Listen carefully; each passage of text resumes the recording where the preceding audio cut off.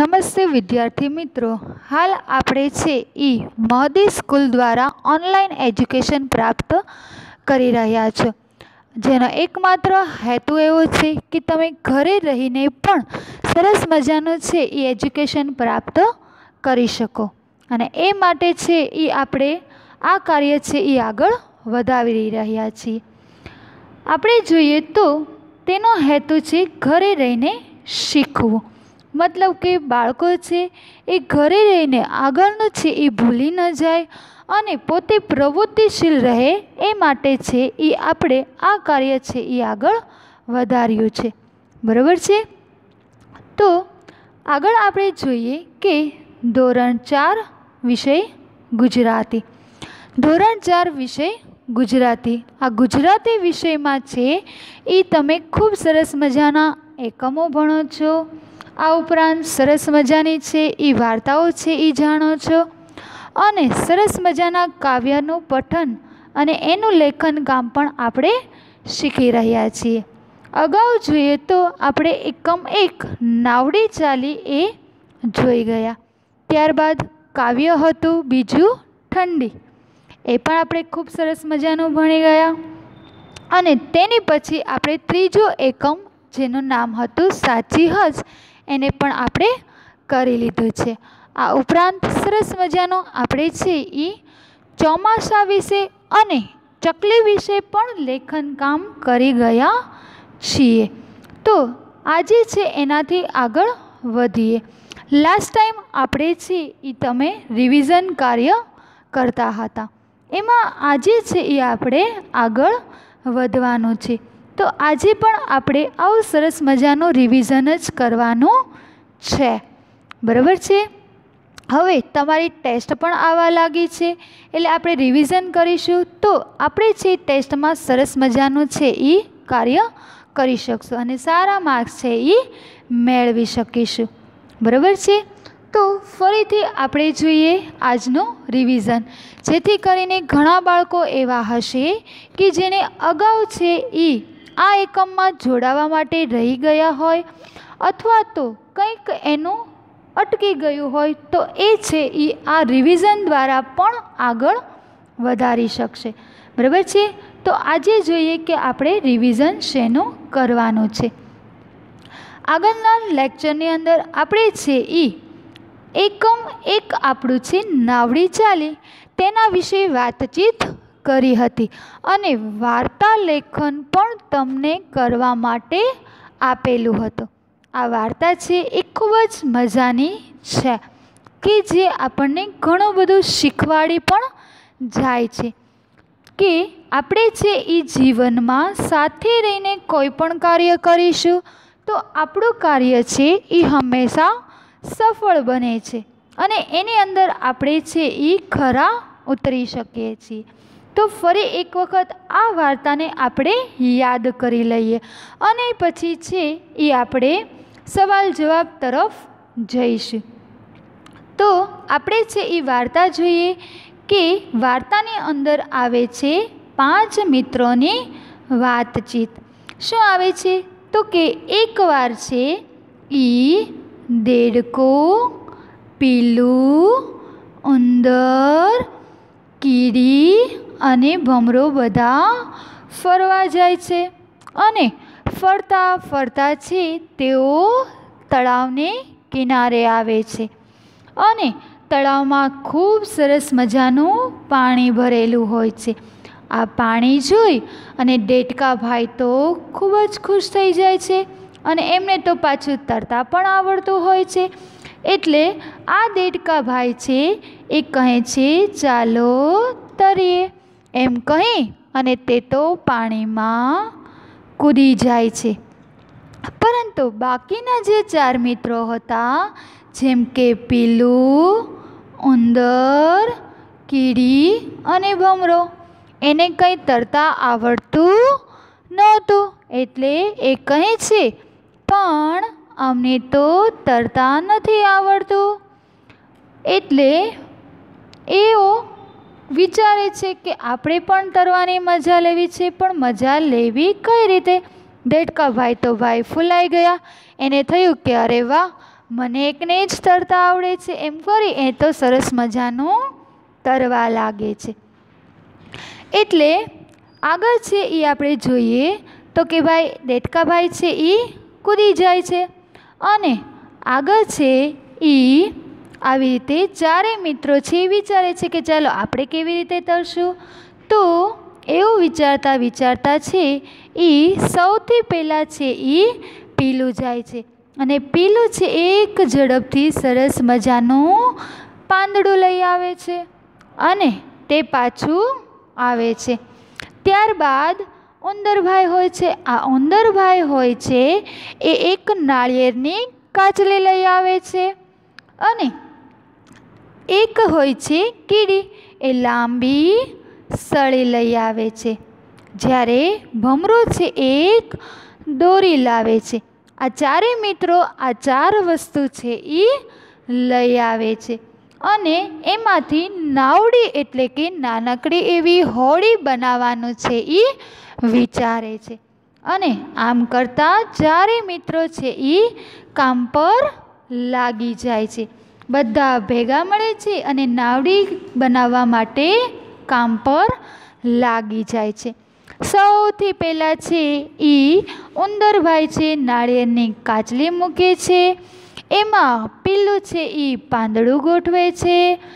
કીડીબેન છે એ સળી ખોસે છે અને ભમરાભાઈ એને દોરીથી બાંધી લે છે અને આવી રીતે છે એ સરસ મજાની નાનકડી એવી નાવડી એટલે કે હોડી છે એ તૈયાર થઈ જાય છે અને એ નાવડી છે એને પાણીમાં તરવા મૂકે છે એટલે તેમની નાવડી તો ચાલી નીકળી.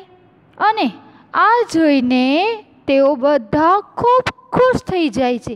એ જોઈ અને દેટકાભાઈને થાય છે કે અહીંયા કોની નાવડી બતાવી છે અને એ પોતે પાણીમાંથી માથું બહાર કાઢે છે અને માથું બહાર કાઢી અને એને એમ થાય છે કે મારે પણ નાવડીમાં તરવું છે.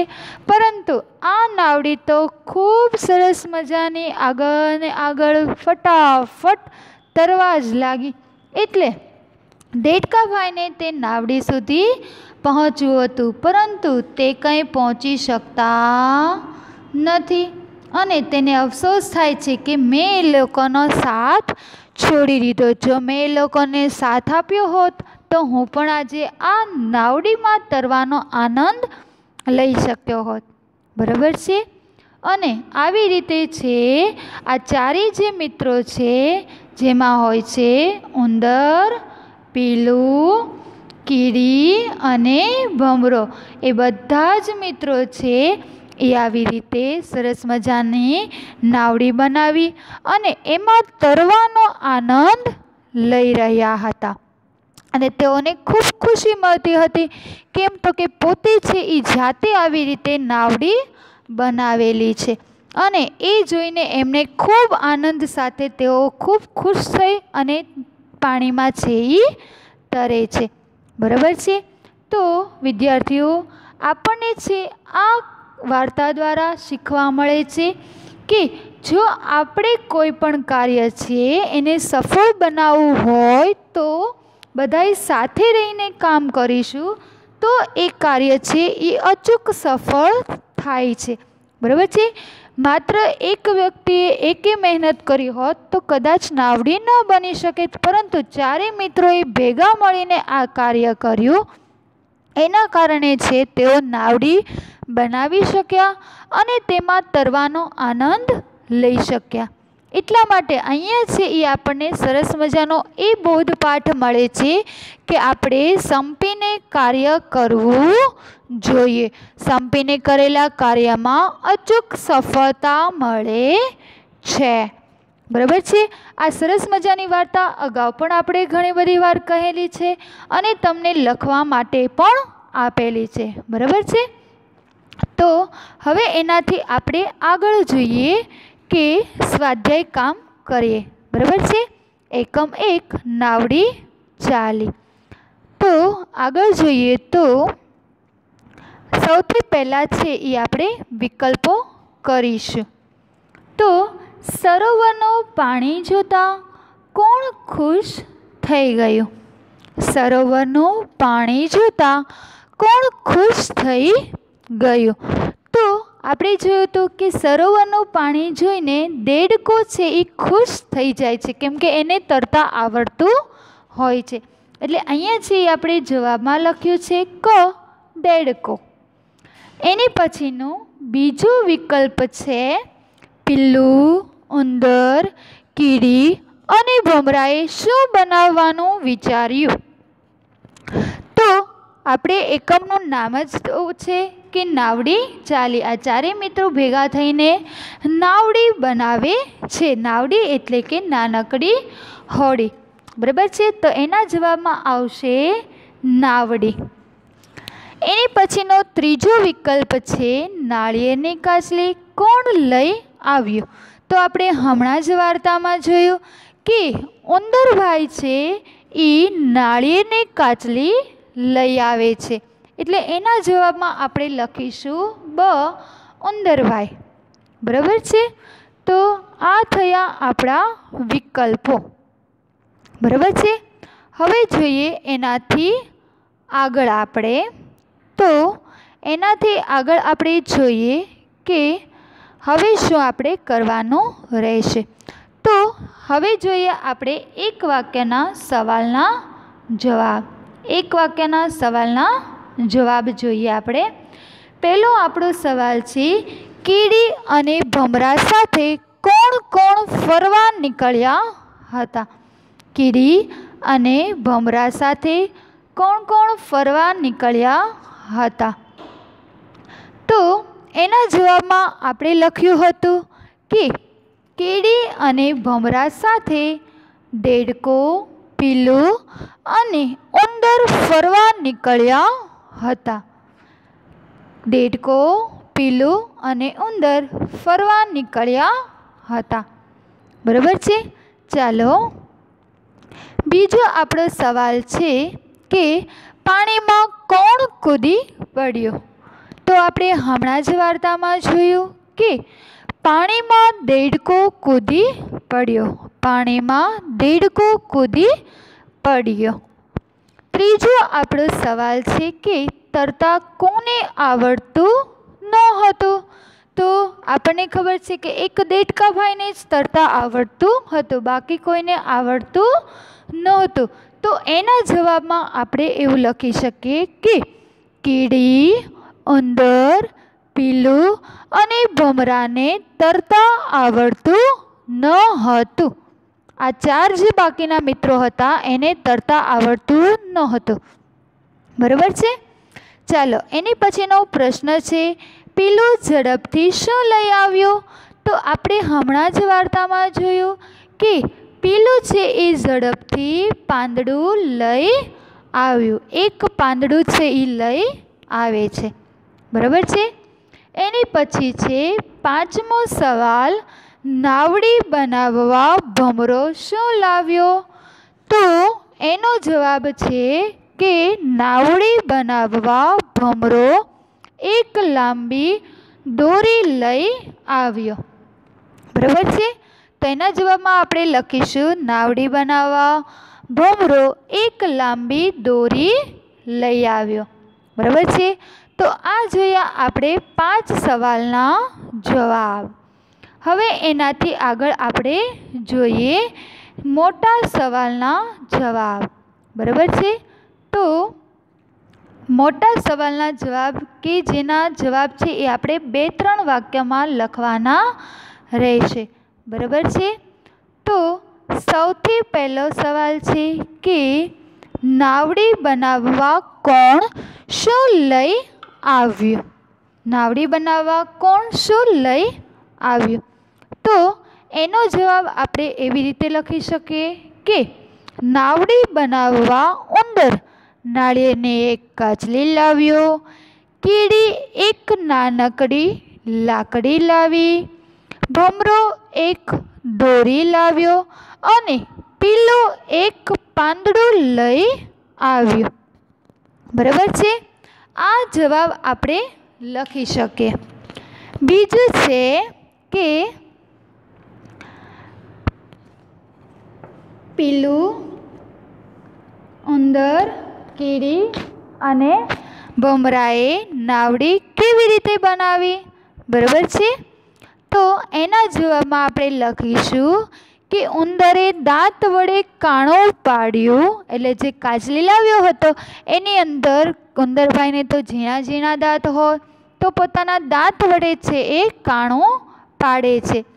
હવે એમાં છે એ લાકડી ભરાવે છે. કીડીબેન જે લાકડી લાવ્યા હોય છે એ ભરાવે છે. એટલે આપણે એમ લખીશું કે ઉંદરે દાંત વડે કાણો પાડીને કાચલીમાં લાકડી ભરાવી અને કીડીએ લાકડી પર ચડીને દોરી બાંધી. બરાબર છે. કીડીએ છે એ આ લાકડી પર ચડી અને દોરી બાંધે છે. પછી તો કે ભાઈ પીલુએ પાંદડું આપ્યું. પીલું છે એને પાંદડું આપે છે. બરાબર છે. એને પાંદડું આપે છે. અને ભમરાએ ઉંદરને મદદ કરી, અને ભમરો છે એ ઉંદરને આવી રીતે પકડવામાં મદદ કરે છે. દોરી આપી અને એને પકડવામાં મદદ કરે છે. આ રીતે નાવડી બનાવી. આ રીતે છે એ તેઓ નાનકડી એવી નાવડી એટલે કે હોડી છે એ બનાવી દે છે. બરાબર છે. ફરી એકવાર વાંચી જાઓ છો એટલે તમને વધારે ખ્યાલ આવી જશે. ઉંદરે દાંત વડે કાણું પાડીને કાચલીમાં લાકડી ભરાવી અને કીડીએ લાકડી પર ચડીને દોરી બાંધી. પીલુએ પાંદડું આપ્યું અને ભમરાએ ઉંદરને મદદ કરી. આ રીતે નાવડી બનાવી. બરાબર છે વિદ્યાર્થી મિત્રો. તો આવી રીતે તમારે જવાબ છે એ લખવાનો રહેશે. ઓકે, ચાલો હવે એનાથી આગળ આપણે રિવિઝન કરીએ. તો હવે કરવાનું છે તમારે ખાલી જગ્યા. પ્રશ્ન નંબર 4 છે ખાલી જગ્યા પૂરો. તો પહેલી ખાલી જગ્યા છે કે ખાલી જગ્યાને તરતા આવડતું હતું. તો આપણને ખબર છે કે દેડકાભાઈ એકને જ તરતા આવડતું હતું. તો એના જવાબમાં આપણે લખીશું દેડકાને તરતા આવડતું હતું. એની પછી છે બીજો ખાલી જગ્યા કે ખાલી જગ્યા નાળિયેરની કાચલી લઈ આવ્યો. તો આપણે હમણાં જ વાર્તામાં જોયું અને સવાલ જવાબમાં પણ જોયું કે ઉંદર છે એ નાળિયેરની કાચલી લઈ આવે છે. તો આપણે જવાબમાં લખીશું ઉંદર. એની પછીની ત્રીજી ખાલી જગ્યા છે પીલું ખાલી જગ્યા લઈ આવ્યું. પીલું ખાલી જગ્યા લઈ આવ્યું. તો એના જવાબમાં આવશે, આપણે જોયું હતું વાર્તાની અંદર કે પીલું ઝડપથી પાંદડું લઈ આવ્યું. એટલે આપણે લખીશું પાંદડું. બરાબર છે વિદ્યાર્થીઓ. તો આ થઈ આપણું ખાલી જગ્યા. તમારે ખાસ યાદ રાખવાની છે અને પૂરવાની પણ રહેશે. જે લોકોને બાકી હોય એને પૂરી પણ લેવી. આગળ આપણે જોઈએ રિવિઝનમાં તો કે સરસ મજાના છે ખરા ખોટા. બરાબર છે. હવે આપણે જોવાનું છે ખરા ખોટા. જે વિધાનો ખરા હોય એટલે કે સાચા હોય એની સામે આપણે સાચાની નિશાની કરવાની છે અને જે ખોટા હોય એની સામે આપણે ખોટાની નિશાની કરીશું. બરાબર છે. તો પહેલું આપણું વિધાન છે ઉંદરને તરતા આવડતું હતું. તો આપણને ખબર છે કે ઉંદરને કંઈ તરતા આવડતું નહોતું. તરતા તો માત્ર દેડકાભાઈને આવડતું હતું. એટલા માટે આ વિધાન છે એ આપણું ખોટું થાય છે. એટલા માટે છે આ બોક્સમાં આપણે ખોટું કરીશું. એની પછી બીજું વિધાન છે કીડી એક લાકડી લઈ આવી. તો સાચી વાત છે. આપણે વાર્તામાં હમણાં જ જોયું કે કીડી છે એક લાકડી લાવે છે. તો આ વિધાનની સામે આપણે સાચાની નિશાની કરીશું. એની પછીનું ત્રીજું વિધાન છે સૌ સાથે મળીને કામ કરીએ તો સફળતા મળે નહીં. તો આપણે તો એવું બોધપાઠ શીખી ગયા કે સાથે મળીને કામ કરીએ તો સફળતા મળે છે. તો અહીંયા નહીં આપેલું છે, માટે આ વિધાન છે એ ખોટું થશે. બરાબર છે. તો એની સામે આપણે ખોટાની નિશાની કરીશું. એની પછીનું ચોથું વિધાન છે, દેડકાને હસવા પર પસ્તાવો થવા લાગ્યો. હા, તો આપણે વાર્તામાં જોયું હતું કે પહેલાં એ હસ્યો હતો. શું કામ? તો કે એને એમ થતું હતું કે હું એક જ તરી શકીશ, હું એક જ આનંદ લઈ શકીશ. પરંતુ આ મિત્રોએ તો ભેગા મળી નાવડી બનાવી અને પોતે પણ તરવાનો આનંદ લીધો. એટલે એને પસ્તાવો થાય છે કે આવી રીતે મારે કોઈના ઉપર હસવું જોઈએ નહીં. તો આ વિધાન છે એ સાચું થશે. બરાબર છે વિદ્યાર્થીઓ? તો આ આપણે જોયું ખરા ખોટા. બરાબર છે કે આવી રીતે છે એ આપણે ખરા ખોટા છે એ પૂરા કરવાના છે અને યાદ છે એ રાખવાના છે. ઓકે, ચાલો તો ફરીથી આપણે એકવાર જોઈએ કે ઉંદરને તરતા આવડતું હતું. તો ખોટી વાત છે, ઉંદરને તરતા આવડતું નહોતું. કીડી એક લાકડી લઈ આવી. તો સાચી વાત છે, કીડી એક લાકડી લઈ આવે છે. એની પછી છે કે સૌ સાથે મળીને કામ કરીએ તો સફળતા મળે નહીં. ના, ખોટી વાત છે કે સૌ સાથે મળીને કામ કરીએ તો આપણને સફળતા મળે છે. અને ચોથું વાક્ય છે, દેડકાને હસવા પર પસ્તાવો થવા લાગ્યો. તો હા, સાચી વાત છે, એને પસ્તાવો થાય છે. બરાબર છે. તો આ જોયા આપણે ખરા ખોટા. બરાબર છે. તો ચાલો આટલો આજે આપણે રિવિઝન કાર્ય કર્યું છે. બરાબર છે. તો ફરી એક વખત આપણે યાદ કરી લઈએ કે આજે આપણે શું કાર્ય કર્યું. તો આજે આપણે છે એ કાર્ય કર્યું છે કે નાવડી ચાલી જે આપણો પહેલો એકમ છે એનું રિવિઝન કાર્ય આપણે કર્યું છે. તો એની અંદર શેની વાતચીત આવે છે? તો કે એની અંદર વાતચીત આવે છે કે 5 મિત્રોની. આ મિત્રો ભેગા મળી અને સરસ મજાની નાવડી છે એ બનાવે છે. અને આ નાવડી છે એ બનાવે છે એટલા માટે એઓ ભેગા મળીને કામ કરે છે તો એને સફળતા મળે છે. અને ભેગા મળીને કામ કરે છે અને સફળતા પ્રાપ્ત કરે છે એટલા માટે એઓ તરવાનો આનંદ લઈ શકે છે. બરાબર છે વિદ્યાર્થીઓ? તો આજે આપણે આ એકમનું રિવિઝન કાર્ય કર્યું છે. આશા છે કે તમને ખૂબ સરસ મજાનું સમજાયું હશે અને આજે જે ટેસ્ટ છે એમાં પણ તમે છે એ આ કામ કરી શક્યા હશે. બરાબર છે? ઓકે, ચાલો ફરી એક વખત આપણે જોઈ જઈએ કે આપણે આજે કયું કયું કાર્ય છે એ કરી લીધું છે. ઓકે, તો આજે છે એ આપણે સરસ મજાનું રિવિઝન કાર્ય કર્યું. શેનું રિવિઝન કર્યું? તો કે આપણું જે પહેલું એકમ છે કે જેનું નામ છે નાવડી ચાલી. બરાબર છે? એનું આપણે છે એ વાર્તાને સમજ્યા અને એનું રિવિઝન કાર્ય છે એ આપણે કર્યું. બરાબર છે? તો એમાં શેની વાત આવે છે એ આપણે જોઈએ. તો એની અંદર વાત આવે છે કે 5 મિત્રો હોય છે એની વાતચીત આવે છે, જે અહીંયા તમને ચિત્ર સાથે પણ બતાવેલા છે. આ 5 મિત્રો ભેગા થાય છે અને ફરવા જાય છે. સરસ મજાનો તળાવ જોઈ ખુશ થઈ જાય છે. દેડકા ભાઈ અંદર પડી જાય છે, પરંતુ બાકીના 4 મિત્રોને તરતા આવડતું નહોતું. અને પછી તેઓ 4 મિત્રો ભેગા થાય છે. એમાંથી ઉંદરભાઈ નાળિયેરની કાચલી લાવે છે, પીલો પાંદડો લાવે છે, કીડી છે એ લાંબી સળી લાવે છે અને ભમરો દોરી લાવે છે.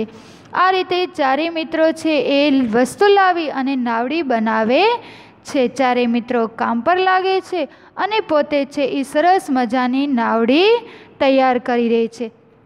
આ નાવડી તૈયાર કરી અને એમાં છે એ સરસ મજાના બેસી જાય છે અને આનંદ લે છે. આ વાર્તા એ આપણે સમજી લીધી.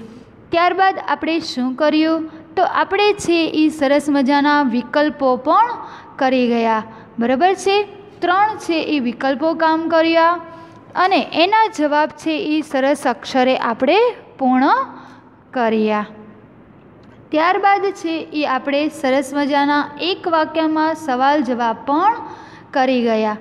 બરાબર છે. અને આ સવાલ જવાબ છે એ તમે જ્યારે પણ લખો ત્યારે ખાસ ખ્યાલમાં રાખવાનો છે કે જો તમે સ્વાધ્યાય પોથીમાં લખતા હોય તો આ રીતે તમારે ઉપરની લીટીને અડાડીને લખવાનું રહેશે. બરાબર છે. સારા અક્ષરે વ્યવસ્થિત જોડણીની ભૂલ ન થાય એ રીતે લખવાનું રહેશે.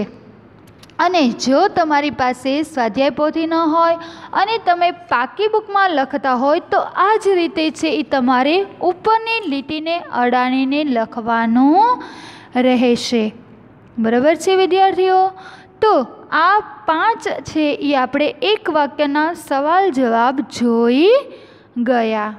ત્યારબાદ આપણે શું કર્યું તો કે પ્રશ્ન નંબર 3નું રિવિઝન કર્યું કે જેની અંદર આપણે છે એ તમારા છે એ સવાલ છે એના જવાબ તમારે 3-4 વાક્યમાં લખવાના રહેશે. બરાબર છે વિદ્યાર્થીઓ. તો એ પણ તમારે ખ્યાલમાં રાખવાનું છે કે ઉપરની લીટીને અડાડીને વ્યવસ્થિત લખવાનું રહેશે. તો આ મોટા 2 સવાલ જવાબ છે એના પણ આપણે જવાબ જોયા. બરાબર છે. ત્યારબાદ આપણે જોઈએ ખાલી જગ્યા. આ 3 છે એ ખાલી જગ્યા આપણે પૂર્ણ કરી. બરાબર છે. એ પણ આપણે ઉપરની લીટીને અડાડીને વિચારીને જવાબ લખીશું. ઓકે. ચાલો. ત્યારબાદ આપણે શું જોયું જોઈએ તો પ્રશ્ન નંબર 5 ખરા ખોટા છે એ આપણે જોયા કે જે વિધાન સાચું હોય એની સામે સાચાની નિશાની કરવાની રહેશે અને જે વિધાન ખોટું હોય એની સામે ખોટાની નિશાની કરવાની રહેશે. ઓકે. તો ચાલો આ કામ પણ આજે આપણે કર્યું છે. બરાબર છે. તો આજના દિવસે છે એ આપણે આ 5 પ્રશ્નો છે એનું રિવિઝન કામ કર્યું. આગળ આનાથી વધારે છે એ આપણે કરતા રહીશું જેથી કરીને જે કોઈને બાકી રહી ગયું હોય અથવા તો ન થયું હોય અથવા તો કોઈને છે એ કંઈ અધૂરું હોય તો તમે પૂર્ણ કરી શકો છો અને ઘરે પણ આવી રીતે રિવિઝન કરી શકો છો જેથી તમને ખૂબ સરસ મજાનું આવડી જાય. ઓકે વિદ્યાર્થી મિત્રો. તો ચાલો આજે આપણે જોઈ નાવડી ચાલી. તો તમારે છે એ આ બાબતને ખાસ ધ્યાનમાં રાખવાની છે અને આ એકમનું આ રીતે છે એ તમારે રિવિઝન કાર્ય કરવાનું રહેશે. બરાબર છે. આશા છે કે તમને બધું જ સરસ મજાનું સમજાયું હશે અને તમે ખૂબ સરસ મજાનું વાંચન લેખન કામ કરી રહ્યા હશો. અને આ કાર્ય છે એ હજુ આપણે થોડા સમય માટે શરૂ રાખવાનું છે. બરાબર છે. તો હાલમાં છે એ તમારે ટેસ્ટ ચાલી રહી છે એટલા માટે છે એ હું તમને હોમવર્ક આપતી નથી. હોમવર્કમાં છે એ તમારે આ પાઠ છે જેટલું અત્યાર સુધી ચાલેલું છે એનું રિવિઝન કરવાનું રહેશે અને જે કંઈ તમારે ટેસ્ટ હોય એનું તમારે વાંચન કાર્ય કરવાનું રહેશે. બરાબર છે. લેખન કામ છે એ તમારે આજે હોમવર્ક કંઈ કરવાનું રહેશે નહીં. બરાબર છે. તો વિદ્યાર્થી મિત્રો આશા રાખું છું કે તમને આ લેક્ચરમાં રિવિઝન કાર્ય સરસ મજાનું થયું હશે અને એના દ્વારા તમે બાકી રહેલું કંઈ પણ છે એ તમે શીખી શક્યા હશો. આ ઉપરાંત તમે જ્યારે વાંચન લેખન કાર્ય કરતા હોય ત્યારે પણ એવું થાય કે કંઈ ન સમજાય તો તમે છે એ તમારે એક બુકમાં લખીને રાખવાનું રહેશે. જ્યારે આપણે ગૂગલ મીટ દ્વારા ડિફિકલ્ટી સોલ્વ કરીશું ત્યારે મને કહેવાનું રહેશે એનું આપણે સોલ્યુશન લાવી દઈશું. બરાબર છે. તો આ રીતે છે એ તમારે કરવાનું રહેશે. બરાબર છે. આશા છે કે તમને ભણવાની મજા આવી રહી હશે. ઓકે, ચાલો તો હવે નેક્સ્ટ લેક્ચરમાં પછી આપણે ફરીથી મળીશું. Thank you.